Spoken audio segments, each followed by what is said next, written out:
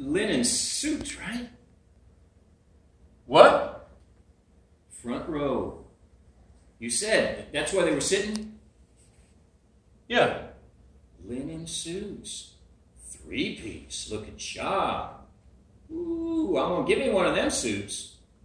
Okay. Next stop, I can set it up, Jay. I'll get you the best tailor. Get you one in every color. Ooh, that's so. Anything you want. Anything? I'll talk to him, okay? I'm meeting him for brandy in 15 minutes. But I can't promise you anything, Jay. It ain't what I do. I never done it. It ain't good business. Sometimes I think you forget how good this boy is. I don't forget. I can't. Not even if I wanted to. He's Jay Jackson. So good at the sport, they call him the Sport. Ain't a paper in this country doesn't run his picture once a week. That stupid one. The one I hate. One with a smile and that fucking hat. It's a $50 hat. Big a star as Jay might be, Bixby never fought a Negro. No heavyweight champ ever has. But don't think that you should take it personal. Ain't like he's a bigot. He likes him fine.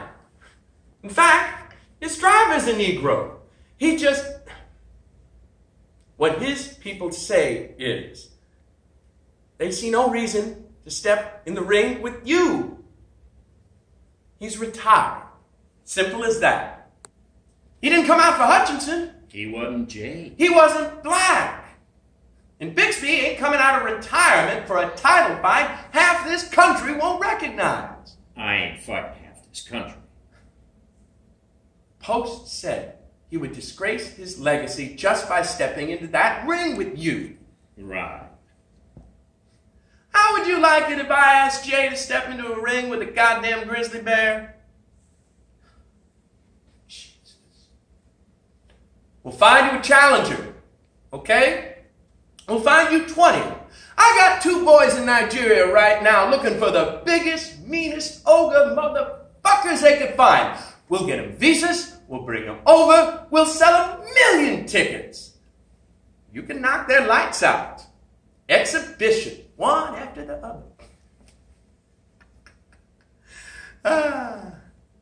We'll laugh about it. Big.